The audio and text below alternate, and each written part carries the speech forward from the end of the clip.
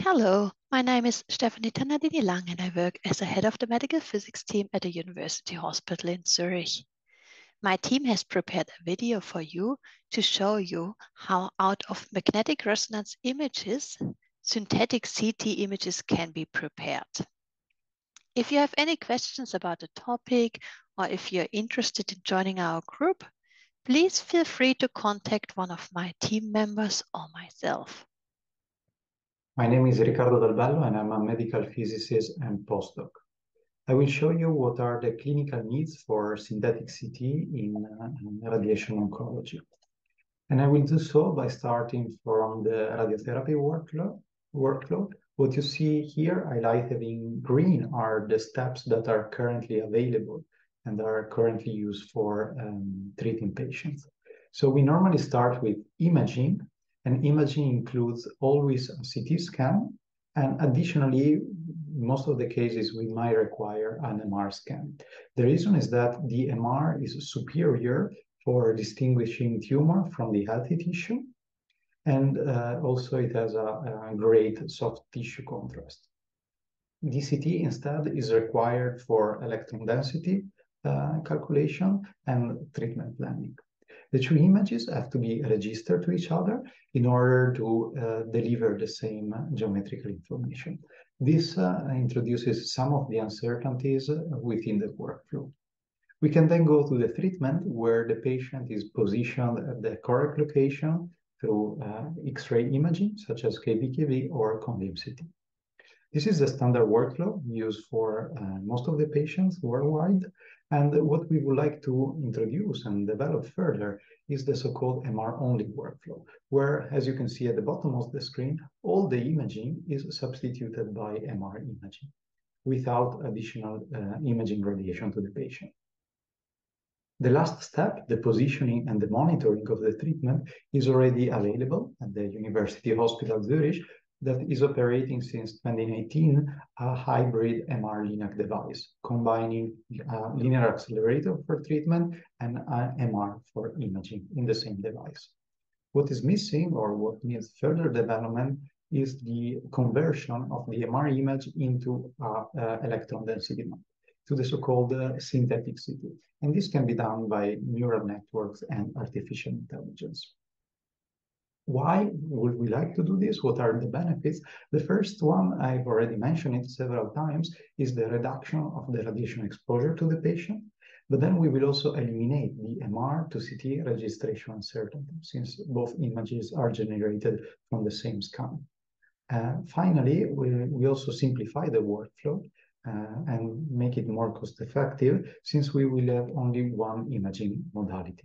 And this means that also the patient will need to go to only one image device for preparing the treatment. How does it look like? At the top, you could see an example for a head and neck case, and at the bottom for a prostate case, where on the left you have the CT, and you see that there is a poor soft tissue contrast. We mostly can see the bones. And on the right, you have the MR, where you can clearly distinguish the different organs. And in the top, for example, you see the yellow contour. This is a parotid gland. And at the bottom, always in the yellow contour, you have the prostate. And both organs are much easier to distinguish on the MR compared to the CT.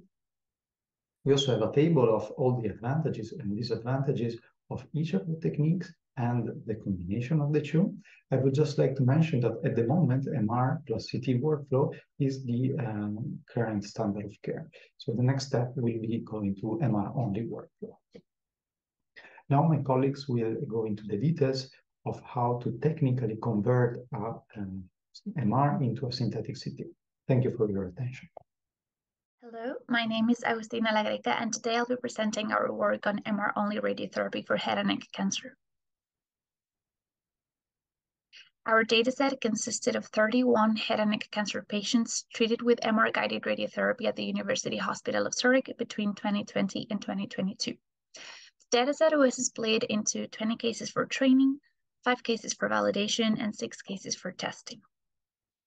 The model employed is called residual visual transformers, and it has achieved state-of-the-art performances in several computer vision tasks, including synthetic CT generation. It is able of incorporating local and contextual details through self-attention mechanisms, and it's publicly available. We decided to use 3 different models, each one trained on a different orthogonal view. The best model was selected based on the lowest mean absolute error for the 3 cases, and the outputs of the 3 models were then later merged and combined to have the final synthetic CT. The dosimetric analysis revealed that there were no differences in the dose volume histograms for different dosimetric points larger than 1% of the prescribed dose, which was 50 grays. Likewise, the results of the global gamma analysis were excellent using different criteria, the 50% and 90% of the prescribed doses thresholds, and the 2% millimeter, 3% 3 millimeter criteria for the distance to agreement. Moreover, we studied the suitability of the synthetic CT scans for auto-delineation of several organs at risk by a commercial software solution. We compared these contours with the ones manually delineated on the MR images and the auto-delineated on the original CT scans. The resulting DICE scores showed promising performances and agreements, proving once again the suitability of the proposed approach for MR-only radiotherapy.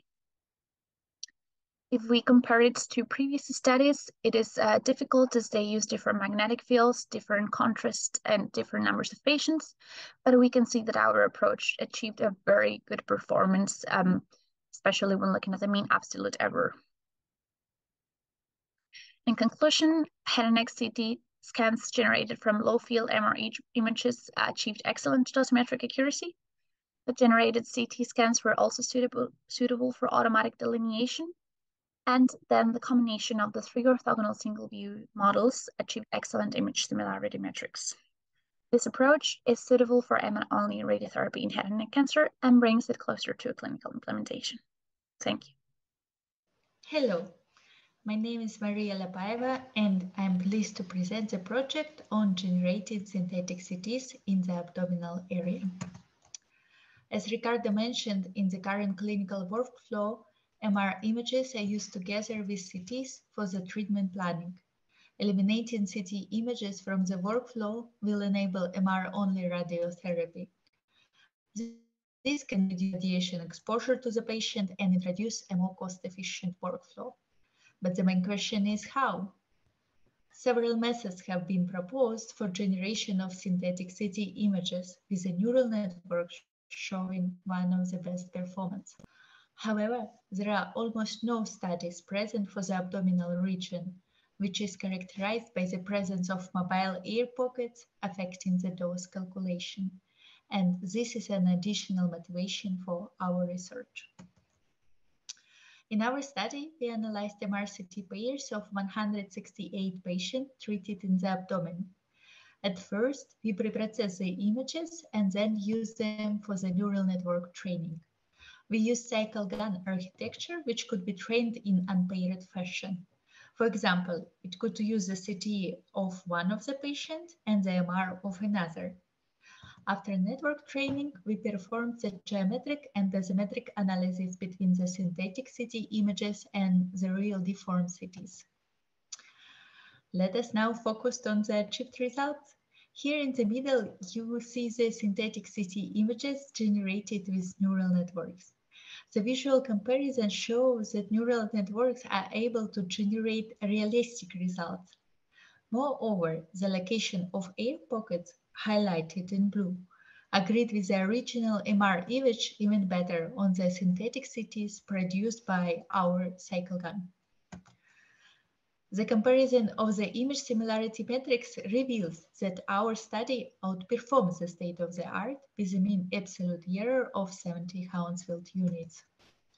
As per the symmetric analysis for the synthetic CTs, the mean discrepancies with the original plan are less than 1%, and without any outliers above 2% for all dose volume histogram parameters, which means that the synthetic CTs could be considered clinically applicable for the treatment planning.